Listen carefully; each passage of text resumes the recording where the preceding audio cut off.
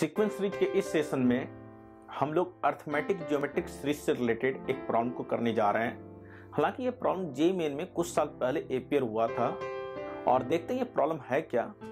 तो प्रॉब्लम यहाँ पे ये कहा जा रहा है कि आप देख रहे हैं 10 raise to the power 9 plus 2 into 11 raise to the power 1 into 10 raise to the power 8 plus 3 into 11 square into 10 raised to the power 7 and so on plus 10 into 11 raised to the power 9 equal to k 10 raised to the 9 जो आपको दिख रहा है, right. अब हमारे को यहाँ पे k की वैल्यू, इस k की वैल्यू निकालनी है। तो अप्रोच देखते हैं क्या बनेगा। अब देखेंगे ध्यान से तो एक्चुअली ये अर्थमेटिक ज्योमेट्रिक सीरीज है और इसका अप्रोच बिल्कुल वैसा ही है जो अप्रोच हमारे पिछले सेशन में डिस्कस करा गया था। सबसे पहले क्या करते हैं, 10 रेज़ टू द पावर 9 से दोनों साइड डिवाइड कर देते हैं और डिवाइड करने के बाद देखते हैं हमारे पास क्या आता है, राइट। तो सबसे पहला काम क्या किया गया है, 10 रेज़ टू द पावर 9 से दोनों साइड डिवाइड कर दिया गया है। जब आप डिवाइड करेंगे तो क्या होगा, ऑब्वियस सी बात है, यहाँ पे 10 रेज़ टू द पावर 9 है तो इसको डिवाइड करेंगे 10 रेज़ टू द पावर 9 से ही, तो it will come out to 1। यहां पे केवल k रह जाएगा तो मैंने k लिख दिया है। 2 into 11 10 raise to the power 8 by 10 raise to the power 9, इसी तरीके से 3 11 square 10 raise to the power 7 by 10 raise to the power 9 and so on plus 10 11 raise to the power 9 divide by 10 raise to the power 9, right. ये हमारे पास रह गया। अब देखते हैं हम लोग यहाँ पे इसको और कैसे सिंप्लीफाई किया जा सकता है ताकि आपको बिल्कुल दिखे कि ये अर्थमेटिक ज्योमेट्रिक सीरीज ही है। सिंप्लीफाई करेंगे तो इसको सिंप्लीफाई करने के बाद हमारे पास जो रहेगा वो देख सकते हैं 1 प्लस 2, इसको मैं सिंप्लीफाई करके जो लिख सकता हूं वो लिख सकता हूं 11 बाई 10 प्लस 3 रहेगा। इसको सिंप्लीफाई करके जो आप लिख सकते हैं वो 11 बाई 10 का होल स्क्वायर, जो कि आपको क्लियरली दिख रहा है, यहाँ पे कोई बड़ी बात नहीं है। 10 raise to the power 7 by 10 raise to the power 9, नीचे 10 स्क्वायर रह जाएगा जिसको मैं लिख सकता हूँ 11 बाई 10 का whole square and so on plus 10 यहाँ रहेगा 11 by 10 raise to the power 9। ध्यान दीजिए, आप अर्थमेटिक ज्योमेट्रिक से नहीं दिख रहा आपको, बिल्कुल सामने दिख रहा है। कैसे 1 2 3 एंड सो ऑन, ये 10 है तो ये basically 1 2 3 and 10 it will form the arithmetic progression, right. साथ में देखिए 11 बाई 10 का whole square and so on 11 by 10 raise to the power 9, तो ये आपका क्या फॉर्म कर रहा है, geometric progression with the common ratio is 11 by 10, right. तो यहाँ पे ये पॉइंट है। अप्रोच बिल्कुल वही रहेगा, लेकिन मैं अप्रोच में जाने के पहले ध्यान से जब आप ऑप्शन देखेंगे तो आपको पता चल जाएगा कि कुछ ऑप्शन डायरेक्टली एलिमिनेट हो जाएगा। वो कैसे, देखिए मैं आपको ये दिखाना चाह रहा हूं कि ये प्रॉब्लम को मैं ऑप्शन एलिमिनेशन से कैसे किया जा सकता है। मैं अभी अप्रोच पे नहीं जा रहा हूं, ध्यान दीजिए 1 2 3 से लेकर 10 तक केवल आप इसको ऐड कर दीजिए। यदि आप इसको ऐड करेंगे 1 plus 2 plus 3 and so on plus 10, तो टोटल नंबर ऑफ टर्म्स कितने हैं, 10 है। 10 divide by 2, first term plus last term 1 plus 10 that will be 11, तो 10 divide by 2 into 11 which will come out how much, 55। इसका मतलब इसका जो सम होगा डेफिनेटली 55 से ज्यादा होगा। ऐसा क्यों होगा, क्योंकि 2 11 बाय 10 से मल्टीप्लाइड है, 3 11 बाई 10 का होल स्क्वायर से मल्टीप्लाइड है, जो इसका सम होगा वो 55 से डेफिनेटली ज्यादा होगा। इसका मतलब क्या हो गया, 55 से ज्यादा कौन है, केवल सी और डी। इसका मतलब डेफिनेटली आंसर सी या डी में से कोई एक होगा।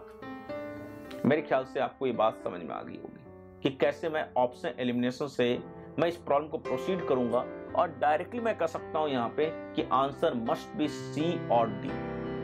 अब आप यहाँ पे कि इसको हम लोग कैसे अप्रोच से सॉल्व कर सकते हैं वो देखते हैं हम लोग। अब अप्रोच वैसा ही रहेगा जैसा कि हमने पिछले सेशन में डिस्कस किया था। सबसे पहले हम लोग क्या करेंगे, ये जो कॉमन रेशियो है जीपी का वो कितना है, 11 बाई 10 है। तो मैं क्या करूंगा, 11 बाई 10 से दोनों साइड मल्टीप्लाई कर देता हूं, LHS को भी और RHS को भी। अब फिर दोनों को मैं सब्ट्रैक्ट कर दूंगा, राइट। तो देखिए दोनों साइड आप 11 बाई 10 से मल्टीप्लाई कर दीजिए तो k को मैंने 11/10 से मल्टीप्लाई किया तो it will come out 11/10 into k, right. 1 को मैंने 11/10 से मल्टीप्लाई किया और उसको मैं यहाँ पे लिखा हुआ हूँ, ताकि जैसा कि हमने पिछली दफा कहा था कि यदि आप सब्ट्रैक्ट करेंगे तो आसान हो जाएगा काम आपके लिए। इसको भी 11/10 से मल्टीप्लाई करके मैंने यहाँ लिख दिया है। इसको 11/10 से मल्टीप्लाई करेंगे तो यहाँ पे लिखा जाएगा, मैंने लिखा नहीं है लेकिन लिख दीजिए। इसका जो पिछला टर्म है, इसका पिछला टर्म कितना होगा, 9 into 11/10 rest to the power 8। यदि मैं 9 into 11/10 rest to the power 8 को 11/10 से मल्टीप्लाई करता हूं तो it will come out 9 into 11/10 rest to the power 9। फिर इस टर्म को 11/10 से मल्टीप्लाई करेंगे तो कितना आएगा, 10 into 11/10 rest to the power 10। Now subtract, इन दोनों को सब्ट्रैक्ट कर देते हैं, राइट। इन दोनों को मैंने सब्ट्रैक्ट करा है तो देखिए k माइनस 11/10 इंटू k, ये चाहिए रहेगा 1 plus 2 into 11/10 minus 11/10 will give 11/10। 3 into 11/10 का whole square minus this one will give 11/10 whole square and so on. इन दोनों को सब्ट्रैक्ट करेंगे तो 11/10 rest to the power 9। so यहाँ पे ये टर्म जो एज सच यहाँ पे ये रह जाएगा minus of 10 into 11/10 rest to the power 10। Simple सी बात है, ये देखिए जब इन दोनों को सब्ट्रैक्ट करा आपने तो ये आ जाएगा। अब देखिए यहाँ पे ये क्या फॉर्म कर रहा है, ज्योमेट्रिक प्रोग्रेशन, जैसा कि आप देख रहे हैं यहाँ पे। अब मैं इसका सम निकाल लूंगा, उसके थ्रू मेरे पास k की वैल्यू आ जाएगी, बहुत ही सिंपल, राइट।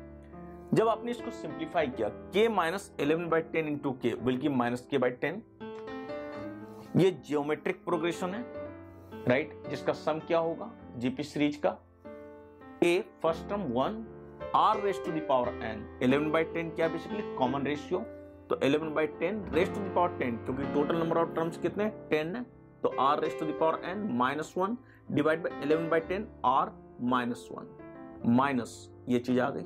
क्या करना है बताइए, k की वैल्यू निकालने के लिए -10 से दोनों साइड मल्टीप्लाई कर देंगे, बहुत सिंपल है, और सिंप्लीफाई करना है आपको। पहले इसको देख लेते हैं, 11/10 माइनस 1 व्हाट विल गिव 1/10। ये 1/10 ऊपर गया तो यहाँ क्या बन जाएगा 10 हो जाएगा, राइट। तो लिख देते हैं इसको हम लोग सबसे पहले, 11/10 माइनस 1 विल गिव 1/10। 1/10 ऊपर आके क्या बन जाएगा 10 into 11/10 rest to the power 10 minus 1, जो कि ये यहाँ रह गया, minus this one, right. Multiply both side by -10। जब आप मल्टीप्लाई करेंगे दोनों साइड -10 से तो इट विल कम आउट, ये तो k हो जाएगा, ये सिंपली k हो जाएगा। LHS RHS में क्या रहेगा -10 into this one -10 into this one, जो कि आपको दिख रहा है। अब ध्यान दीजिए, -10 into 10 into this one will cancel out by this one, क्योंकि माइनस माइनस क्या हो जाएगा प्लस, तो ये वाला पार्ट इस पार्ट से कैंसल आउट हो जाएगा और क्या रह जाएगा, सिंपल सी बात है, केवल 100 रह जाएगा। -10 into 10 is -100, minus minus plus, तो जब आप सिंप्लीफाई करेंगे तो k will come out 100। -10 into 10 will be multiplied by this one, तो ये आपका आ जाएगा, -10 into 10 will be multiplied by -1, तो it will come out 100 plus 100, ये पूरी चीज आ जाएगी ये। अब ये और ये 0 दे देगा, हमारे पास केवल क्या रह जाएगा 100, that means the value of k will come out 100। तो इस तरीके से फाइनली हमारे पास ये और ये खत्म हो गया and the value of k will come out 100, means the correct answer will be simply C। तो इस तरीके से हमने इस प्रॉब्लम को सॉल्व किया है। पहले ही मैंने आपको बता दिया कि k की वैल्यू ये दोनों पॉसिबल ही नहीं है a और b में से। अब कैसे नहीं पॉसिबल है वो मैंने आपको डिस्कस करा। तो करेक्ट आंसर C या D में से बात हुई थी कि कोई एक होगा और करेक्ट आंसर C आया। k की वैल्यू 55 से ज्यादा ही आएगा। इसमें तो आप देखिए कि दो ही ऑप्शन 55 से ज्यादा था, C और D। यदि मान लो कि आपके केवल एक ही ऑप्शन 55 से ज्यादा होता तो आप डायरेक्ट वही करेक्ट करके आ जाते। ऑब्जेक्टिव क्वेश्चन की ये ब्यूटी होती है कि आपके सामने 4 ऑप्शन अवेलेबल हैं, उसमें से कोई ना कोई एक करेक्ट आंसर है और उसी करेक्ट आंसर पे आपको पहुंचना है। या तो आप पूरी तरीके से कंसेप्चुअल वे और अप्रोच के साथ पहुंच जाइए या ऑप्शन एलिमिनेशन मेथड से भी जा सकते हैं। जैसा कि इस प्रॉब्लम में मैंने ऑप्शनल एलिमिनेशन मेथड से 2 ऑप्शन को तो एलिमिनेट ही कर दिया था। मेरे प्यारे दोस्तों, मेरे प्यारे साथियों, आज हमने इस प्रॉब्लम को डिस्कस किया है, आपको समझ में आ गया होगा। नेक्स्ट सेशन में कुछ नए कॉन्सेप्ट को लेकर बात करेंगे, कुछ नए प्रॉब्लम को लेकर बात करेंगे। तब तक के लिए अलविदा। Okay, thank you and thank you very much.